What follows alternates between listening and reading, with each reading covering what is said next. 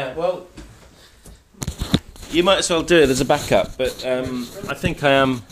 I'm also recording it here, so I've just moved the mic. But yeah, if you can, that'd be great. Yeah, I've just moved the mic, so the mic is good here because I use it on Skype all the time. Good. Well, welcome to Fellowship today. My name's Ian Valentine, and I'm going to teach you a little bit on a subject that we should all do. And it's like at the beginning of the new year, we always think, oh, I really must get more exercise, or I really must tell my wife I love her more, or I really must, watch less TV, or I really must, and we make all these New Year's resolutions and all these plans.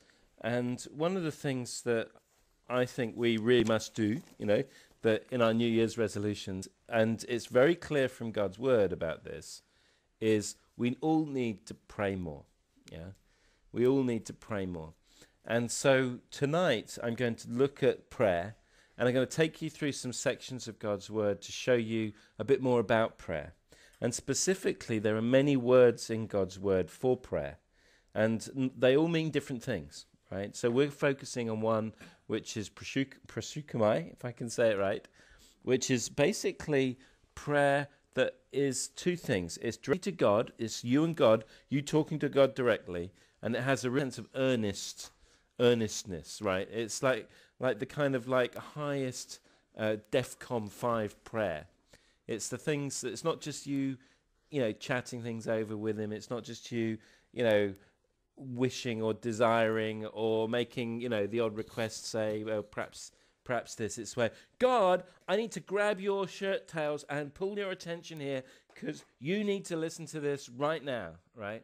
That's right, urgent. It's earnest prayer directly between the Son and his Father, right? And it's important to understand that we've been given access to do this, right?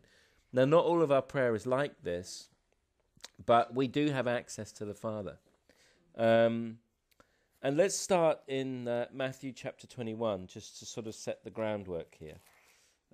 This is really a simple teaching, but it's a very, very important teaching. And it's something that when we think about, going to the gym or telling our wives we love them more or doing all these great things, we ought to be thinking, really, I ought to be praying more or doing more of this. In Matthew 21, it's the great and simple parable, starting in verse 19. And it says, not a parable, a lesson that Jesus Christ taught about the fig tree. And it says, and when he saw the fig tree in the way, he came to it and found nothing thereon, but leaves only. He said unto it, let no fruit grow on thee henceforth for evermore. And presently, or immediately, the fig tree withered away. So Christ spoke something into being with this fig tree, and the fig tree reacted to the authority of the Lord here, and basically this fig tree withered away. And it's funny because I was speaking to Rarish this morning on my walk to work, and he was talking about the energy that apparently there's a Japanese tree-hugging karate move or something about transferring energy to trees. I was thinking, if you only really understood what Christ did here, this is the real McCoy, not some karate move about tree-hugging. But it says in verse 20, when the disciples saw it, they marveled, saying, how soon is the fig tree withered? Like how quick that got results, right? Basically was their marvel. And Jesus' lesson in verse 21 was, I say unto you, verily I say unto you, if ye have faith and doubt not, ye shall not only do that which is done unto this fig tree, but also if ye shall say unto this mountain, be thou removed and be thou cast into the sea, it shall be done. All things, whatsoever ye shall ask in prayer, that's this prayer we're talking about, believing, ye shall receive. Now, this is an amazing lesson that he's teaching about the power of prayer and the power of going to God in faith. I mean, there is no sort of beating around the bush here. Did you get that one? I thought that was really funny. There's no beating around the bush here. It's exactly, it's results. It's results. It's basically results straight away. Let's go to Luke, because many people, don't understand. They think, oh, if I'm really spiritual, then I don't have to pray as much, because I'm so spiritual, right? Or I know so much of God's word, I don't have to pray as much. But the lesson that the Lord Jesus Christ gave us was completely the opposite, right? He probably was the epitome of having a close relationship with God, and he prayed a lot, right? And he set a great example. In Luke 6 and in verse 12, in a very, very crucial time,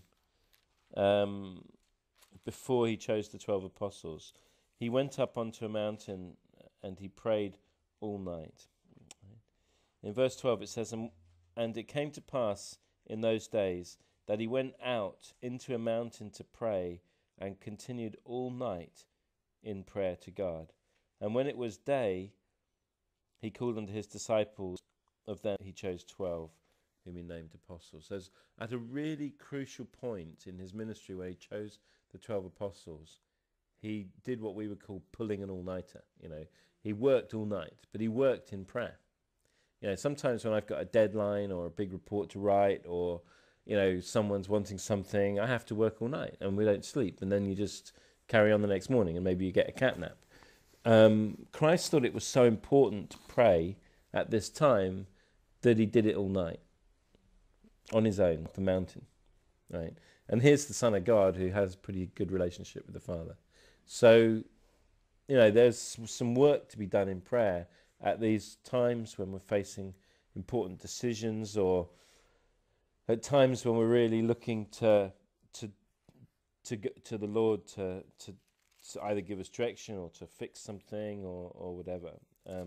Prayer is the solution, and prayer is the way Christ dealt with these situations. And if you don't believe me, in Luke chapter 22, right, so same book, just on a bit, there's the record of him before he was taken to be tortured and eventually crucified.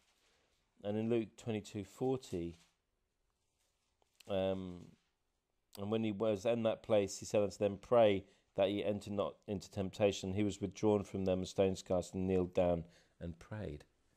Right?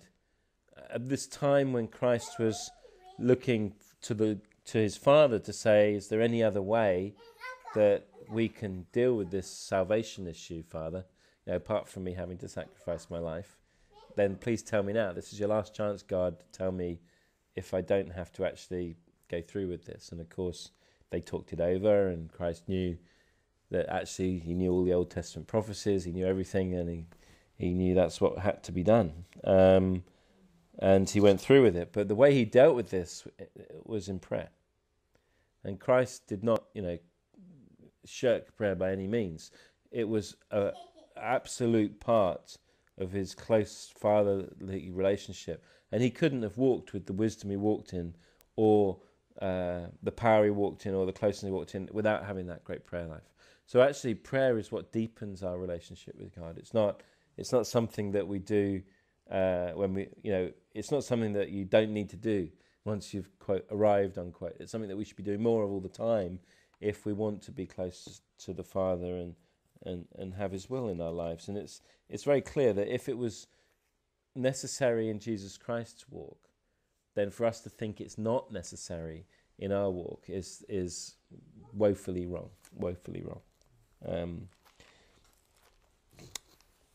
So do you get my drift about, if I ought to be going to the gym more, maybe perhaps I ought to be praying more. Acts 1, 24, we see the same pattern here, is that in the time after Christ was ascended, and they had to choose another apostle because of Judas's suicide.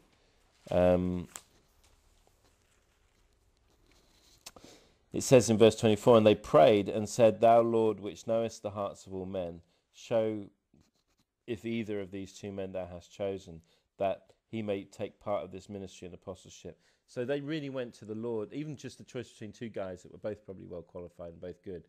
These apostles went to the Lord in prayer, said, look, we want to get this right? So their way to get it right was to go to the Lord and pray. Beginning to get the picture here, right? involving God in prayer has great effect. Yeah, great effect. So let's go to Acts 4, move on a little bit more and see. Acts 4, this is a great section.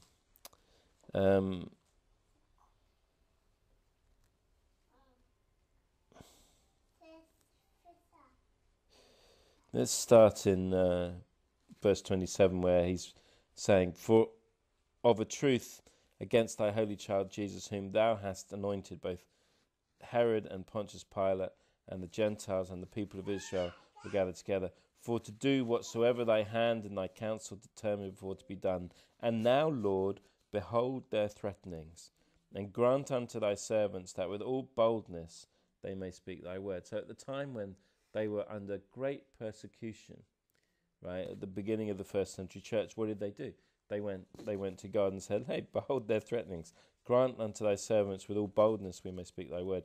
By stretching forth thy hand to heal, that signs and wonders may be done in the name of thy holy child Jesus." So in the face of persecution and roadblocks in their Christian ministry, in their walk, having got born again and in doing the will of God and setting forth their hands to heal, they went to God and they said, "Look, give us the strength to do more."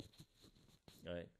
In the situation, they didn't say, "Okay, we'll take a holiday because of this roadblock and we'll come back when times are better." And in verse 31 it says, "And when they had prayed, the place was shaken where they were assembled together, and they were all filled with the Holy Ghost, and they spake the word of God with boldness." Now they got more filled, or they got filled to overflowing, or the Spirit manifested itself in them with wisdom and power and signs following. Why? Because they got energized through prayer. They actually went to God in prayer, and then took it on and went forward from there. You can see this. It's just great to look at this. They took it seriously. The job of prayer was a serious work of the ministry, right? When you were setting aside time to pray, it wasn't downtime or lost time or unproductive time. It was seen as being perhaps the most important work you could be doing. Yeah. In Acts chapter 6, in those days when the number of the disciples was multiplied, there arose a murmuring of the Grecians against the Hebrews because their widows were neglected in the daily ministrations.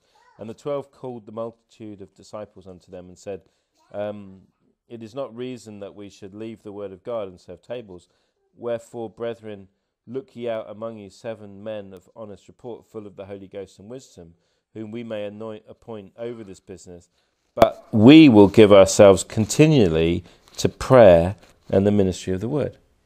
So when the ministry got bigger in the first century church, to the point where the actual day-to-day, effort of organising things and getting things done in the church was taking up too much time for the apostles, they said, "Hang on a sec, this is eating into my prayer time. We're not getting enough prayer time here. We're not getting enough time ministering the word. So what we'll do is we'll organise ourselves so that other people can do this." They looked for people that were full of the Holy Spirit and great-hearted men to do this ministry in the church, but their priority was prayer and the ministry of the word. And that's actually the priority. The priority that we should have. In Acts 10, we'll skip over that, but remember in Acts 10, thy prayer and thy arms are come up before God, it said. And the first Gentile that got born again was born again. Why? Because he had gone to the Lord in prayer. God organised Peter and everyone to go to his house as an answer to prayer. And he was the first Gentile to ever get born again. Let's read on a bit, Acts chapter 12.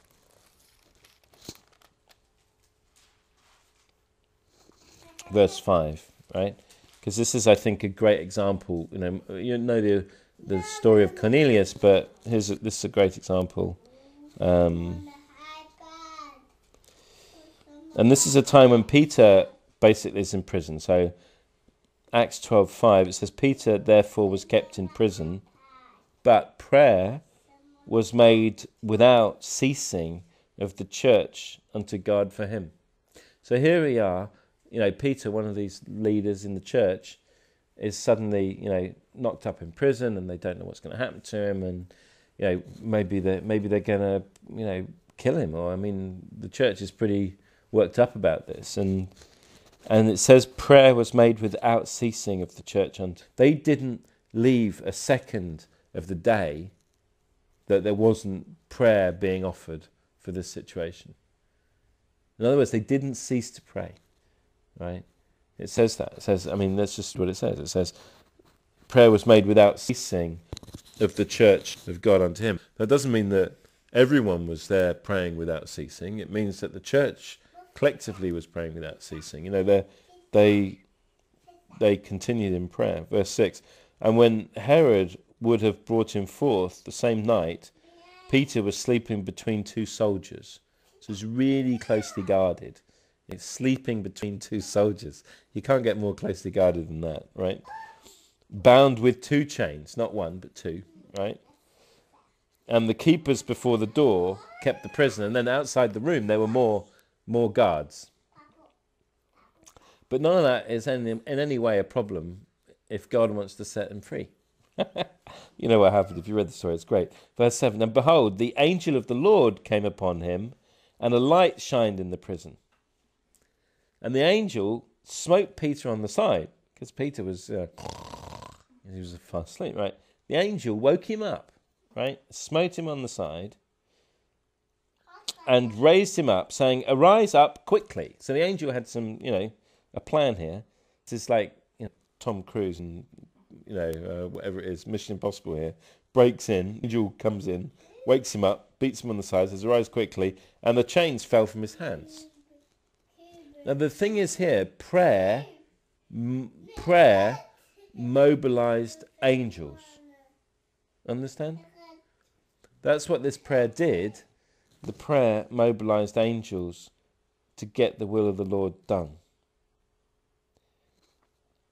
He smote Peter on the side, and the chains fell off from his hands, and the angel said unto him, gird thyself, and get dressed, bind on thy sandals, put your shoes on. So what did Peter do? He got dressed and he put his shoes on. And he said to him, cast thy garment about thee, now put on your coat. It's pretty specific here, right? And follow me. That's basically what the angel said. And he went out and followed him. The angel, Peter followed the angel, and wist or knew not that it was true which was done by the angel, but thought he was in a vision. So Peter's kind of going, is this a dream? Right? Because this angel kicks him on the side, wakes him up, tells him to get dressed, tells him to put his coat on, tells him to put his shoes on. The chains just fall off his hand as if by magic. And he says, follow me. And they just walk out together. They just walk straight out of the jail.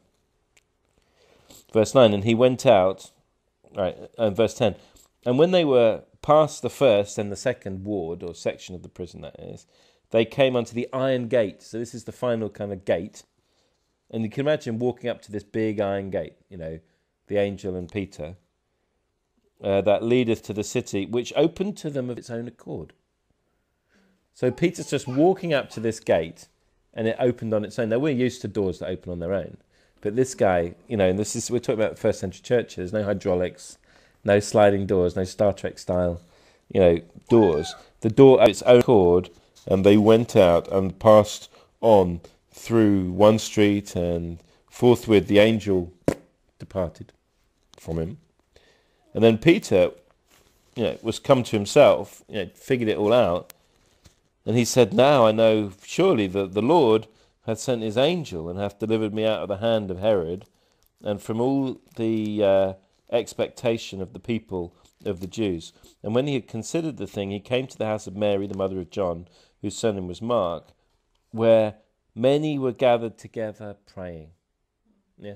So this whole miracle came about because the believers were praying for Peter, and it moved, and it was so powerful that an angel got involved to sort it out, fix it. And as Peter knocked at the door of the gate, a damsel came forth. His name was Rhoda. And it's a bit funny there because they thought they'd seen the ghost. It's just here. It must be a ghost. No. But, we are instructed pray. And I'm just thinking that we ought to think about, I know that we've started a prayer night on a Friday. It's a really healthy thing. And thinking about what the Word says about prayer, you couldn't think of a better thing to do. We know things like, it says be in Philippians 4:6, be anxious or careful for nothing, but in everything by prayer and supplication with thanksgiving, let your requests be made known to God. That first word prayer there is the same word prosoukomi. So earnest, direct, to the Father, request, it's the earnest communication of you directly to the Father in situations where you need to get his attention. Just one bit before, we're going to close by looking at the Lord's Prayer as an example. But before we do that, I just want to show you 1 Peter 3:7. In 1 Peter 3:7, it says, likewise ye husbands, dwell with them according to knowledge. Now this is talking about husbands and wives together. And it says the husbands are to dwell with their wives according to knowledge, or with a deep and tender understanding of their women are, so that the man can properly take care of and cherish and protect and nurture the wife, right? Likewise, husbands, dwell with them according to knowledge. That's what this according to knowledge bit is, giving honor to the wife as the weaker vessel. The husband protects the heart of the wife, because the wife is very sensitive, because women are very sensitive.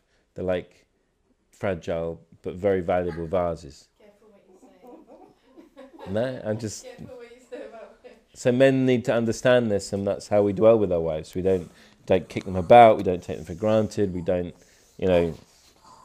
we treasure them as weaker vessels. And as being heirs together of the grace of life, this is a beautiful thing, heirs together of the grace of life. This expression of a husband and wife being heirs together of the grace of life, I think is beautiful. But the next bit says that your prayers be not hindered, right? Hindered means disrupted or with any blockage, no blockage.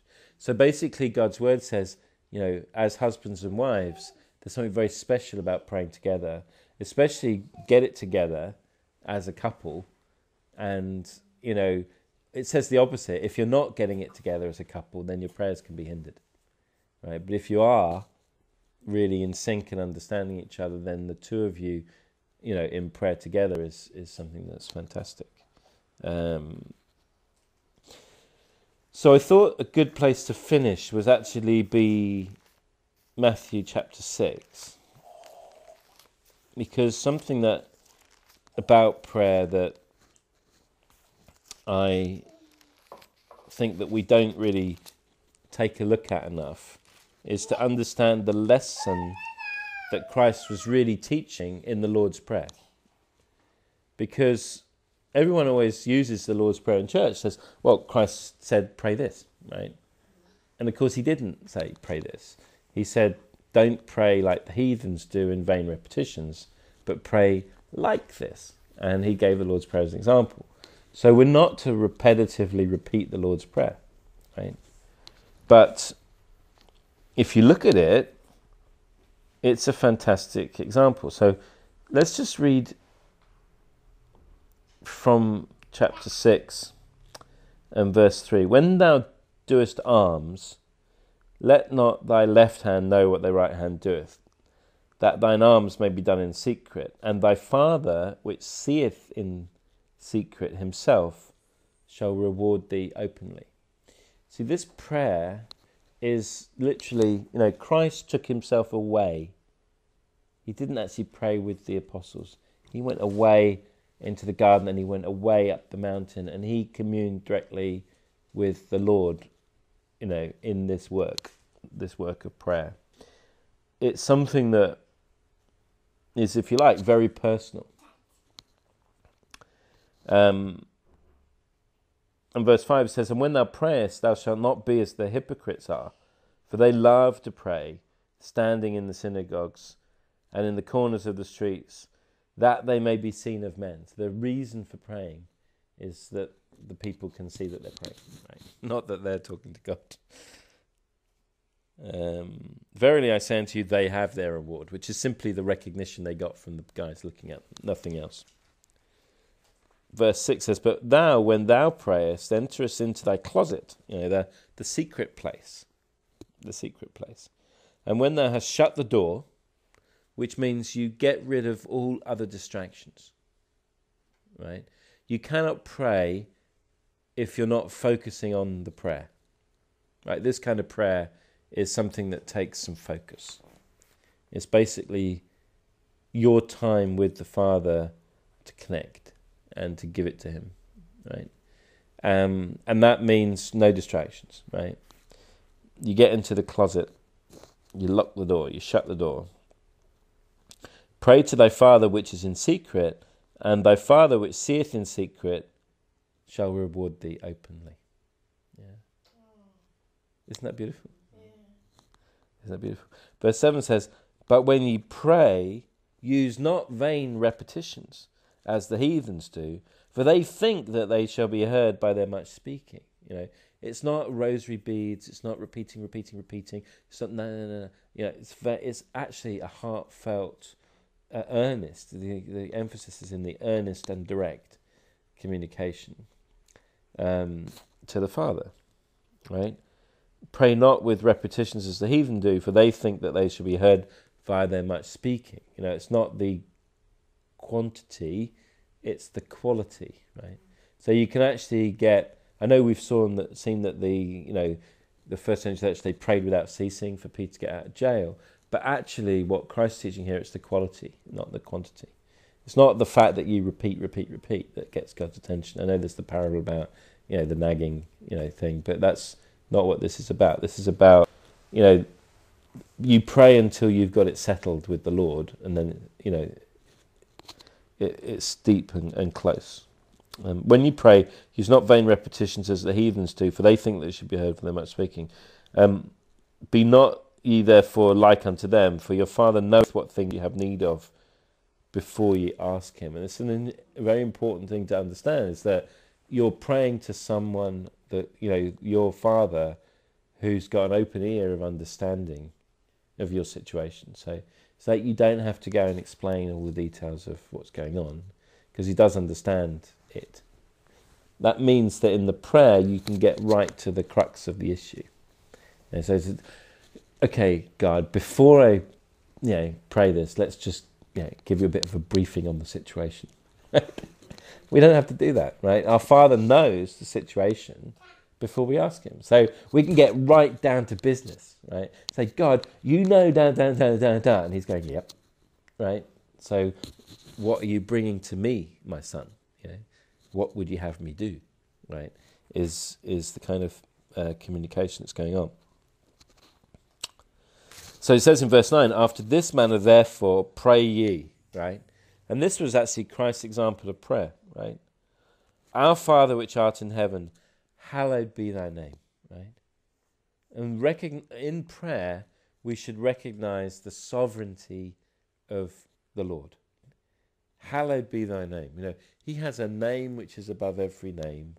He has, everything put under his feet. And we can recognize the greatness of the authority to which we're praying, right? And that should be in our opening attitude when we pray, is, we are now addressing the one with the authority in these situations.